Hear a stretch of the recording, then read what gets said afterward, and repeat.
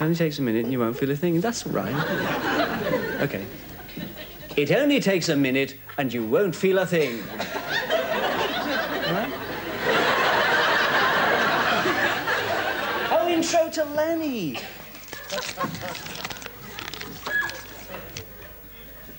And now, a man with more brains in his little finger than in his entire head, Lenny Bennett!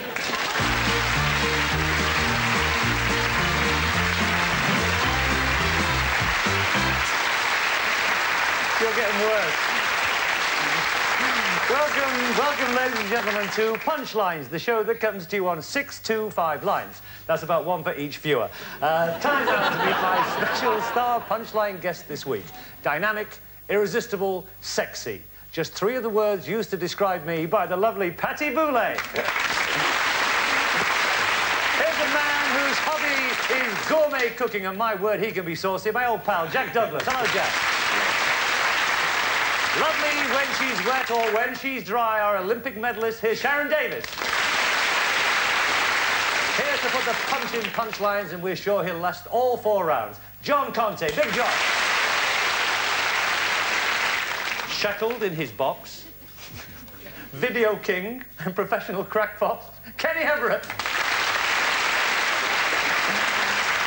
And now, the punchline performer of perfect proportions. Would you believe, from the mountains of Morn, Rosemary. Unhappily, the lovely half of Terry and June could not be with us tonight, but he has sent. June Whitfield. And last but not least, a graduate of the Des O'Connor Charm School, but nevertheless a very fine comedian, Paul Tracy. Those are my punchline star guests. Time now to meet our 2 contestants tonight, and they are from Birmingham, Linda Worrell. Say hello to Linda. Linda works for a kitchen equipment firm. She's married to John, and she has two daughters. Any hobbies? I think 2 daughters is enough. I suppose it is, really, yes. It's none of my business, Linda. No, it's all right. Just that it said on the card, knitting and crocheting. Sometimes get a little bit of knitting and crocheting done. As well? OK, yes, fine. OK, and playing with you tonight as your opposition is Sonny. Sonny Sweeting. Say hello to Sonny. Sonny comes from Stirling. He lives in York. And why Sonny? Is that your real name? I don't know. No, it isn't. Just what I've been christened with, more or less, from being little. From being little? Climb up on my knees, Sonny Boy, I think it comes Oh, excellent. Fine, yeah. fine. Sure. Yeah. Do you have a real first name? Oh, yeah. It's not Engelbert or something like that. No, I'm not going to tell you that. You're not going to tell me? No. I see. Sonny takes the show over already. Yes, fair enough. Okay, welcome to the show. To help you, Sonny and Linda, play punchlines, here are your 2 punchline partners. The lovely Sandra Dickinson and the even more lovely Gareth Hunt.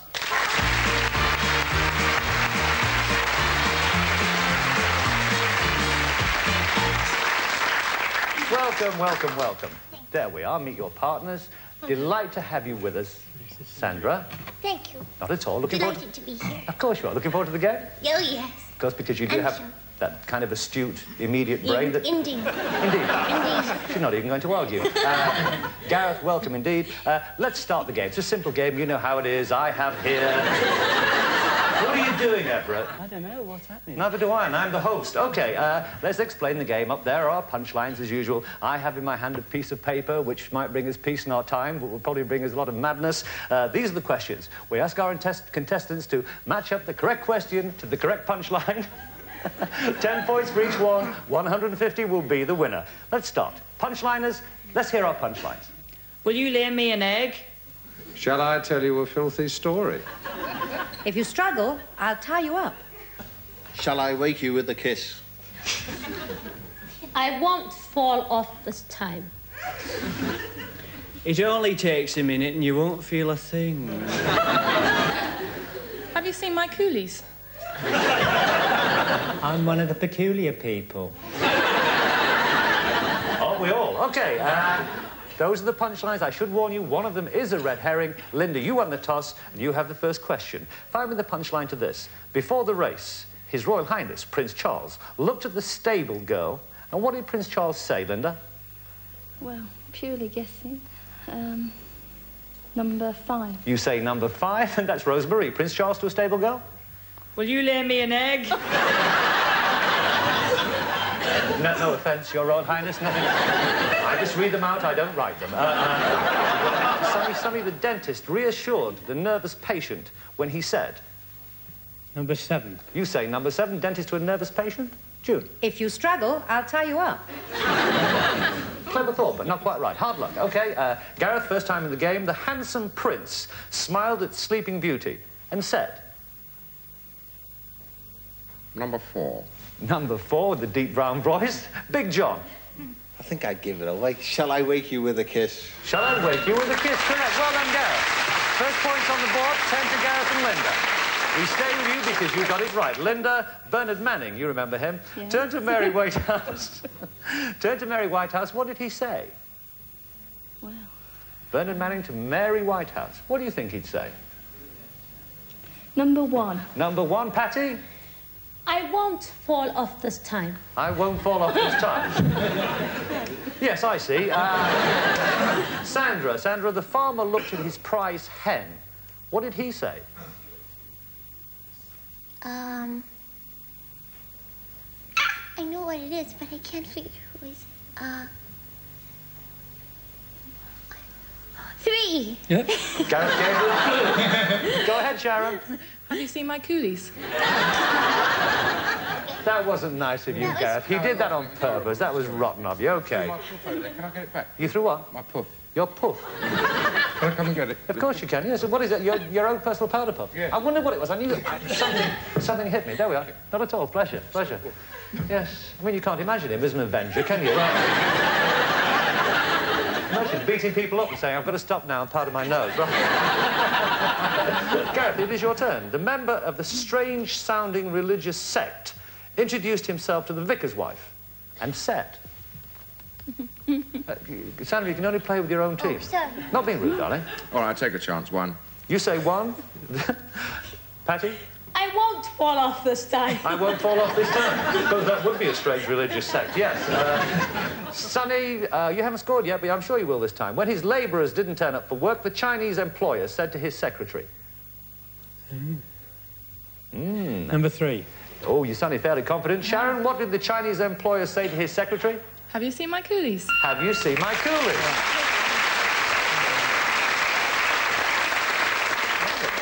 I wasn't quite sure that was your punchline when you first wrote it down. Anyway, moving on. Here we go. Before the race. Now we're going back to the original questions because they haven't answered them all correctly. Score 10-10. Long game, folks.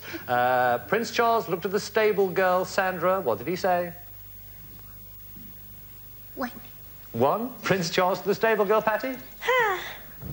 I won't fall off this time. Of course he won't fall off this time. Still with your side, Sonny. The dentist reassured the nervous patient when he said... What would your dentist say if you were nervous? I'll try number 6. You try number 6. This is a recording. I'm out at the moment, but still never mind.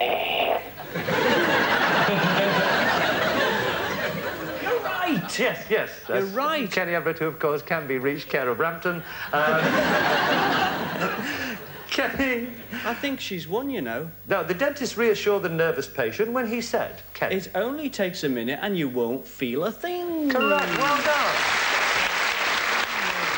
30 points to 10. Still with you, Sandra. Bernard Manning turned to Mary Whitehouse. What did he say? What would dear old Bernard say? I think probably number 7. I'm not quite sure. I suppose he could say anything, really. Bernard Manning to Mary Whitehouse? 2. You think number 2? Uncle Jack Douglas. What did Bernard Manning, somebody that Jack really admires, say to Mary Whitehouse? Sorry, who swore? Nobody swore, I just said Bernard Manning. You did swear. Oh, beg your pardon. Bernard Manning, shall I tell you a filthy story? Really? Well done, Jack. Now you're getting the swing of things. 40 points to 10. The farmer, Sonny, looked at his prize hen. What did he say? Farmer to a prize hen. You know what farmers are? Number 5. Number 5, Rosemarie. Will you lay me an egg? Will you lay me an egg? Now you're getting into the idea. This really is a difficult one. The member of the strange-sounding religious sect introduced himself to the vicar's wife and said. Sandra. She's concentrating. I'm concentrating. You certainly are. 7? You say 7. June? If you struggle, I tie you up. No. Good try. Good try. Good try. Of course it was a good try. It loses anyway, but never mind. Linda, same question to you. Member of a strange-sounding religious sect? To the vicar's wife? The vicar's wife. Yes. Isn't it difficult when you look at them all? Yes. It is. Take your time. Number 8. You say number 8. Paul, tell us. I'm one of the peculiar people. I'm one of the peculiar people. Well done. Yeah. Because there is this, believe it or not, a strange religious sect that call themselves the peculiar people. Yes, there's a whole covey of them here at London Weekend Television, but that's beside the point. Who had the red herring then? I'm afraid I did. It was a rather popular one, wasn't it? Darling? If you struggle, I'll tie you up. Yes, of course. If you struggle, I'll tie you up. Red herring to June Whitfield. OK, well, how's the score? 50 points to 20. Anything can happen. Let's move into our second round. Second round, as usual, we ask our punchliners to give us their punchlines, and then they change places. But the punchline remains in the same place. What you heard and where you heard it. OK, punchliners, your punchlines, please. Eat it for breakfast. Stick pins in it. Hit it with a hammer. Change its nappy. Wipe your nose on it. Put it in the fish tank. Kick it down the street. Play with it in the bath. Those are our punchlines, all sort of things that one could do if one hadn't got anything better at the time.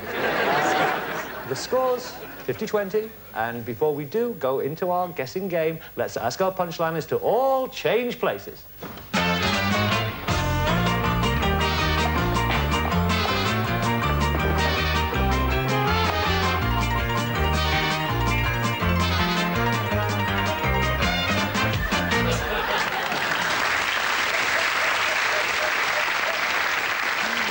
Kenny Everett could make 2 up 3 stairs and still lose his way. Well done, Ken. You happy? Safe there? Hello down there. Very well indeed. OK, we have our punchlines up there. Remember where you heard them, folks. It's sunny to go, sunny. What might you do to make a baby stop crying? Number 3. You say number 3, Paul. Wipe your nose on it. Wipe your nose on it, baby. Yes. We go to Gareth. Gareth, what might you do with a piranha fish? 4. You say 4. Rosemary. Put it in the fish tank. Put it in the fish tank. Well done. 10 points. Linda, what might you do with a kipper? A kipper. Number 2. Number 2, Sharon. Play with it in the bath. Oh. Play with it. Whatever turns you on. OK, Sandra, what might you do with a rubber duck? Number 2. Oh, that was quick. Number 2, Sharon. Play with it in the Play bath. with it in the bath indeed. Go your side. Sonny, what might you do with a football? Number 6. You say number 6. June? Change its nappy. Well, good enough try. Why not? Gareth, what might you do with a pincushion? 8.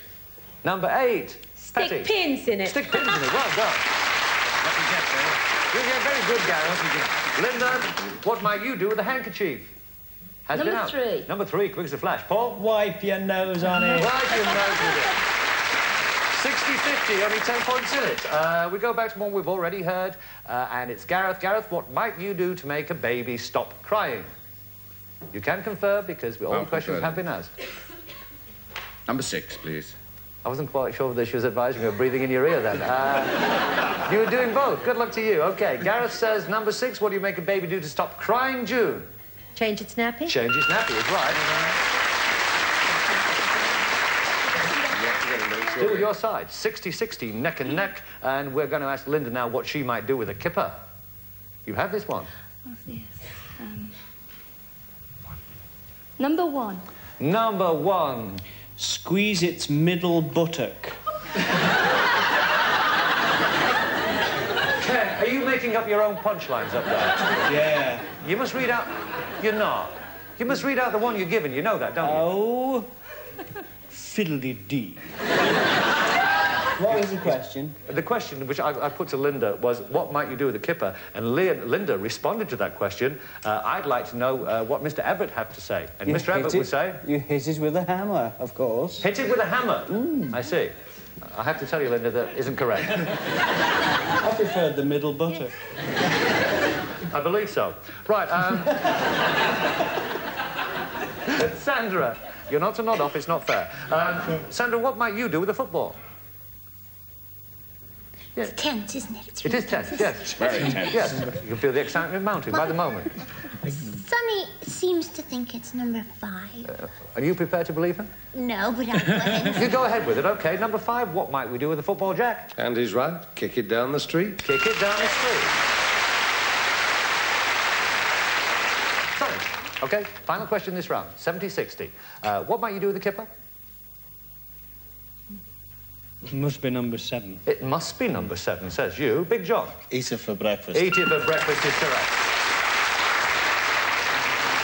Who had the red herring that time? Red herring? Oh, that's me. Hit it with a hammer? Yes, that is you. Yes. Thank you. Yes, it sort of figures it would be you. Yeah. Do you enjoy having a red herring? It's great up here. OK, end of the first half, ladies and gentlemen. The score at 80 points to 60 in favour of Sonny and Sandra. We'll take a break now while Rosemary and Kenny Everett have an opportunity to discuss their naughty bits. So we'll be back in a couple of shakes with some more punchlines. Thank you.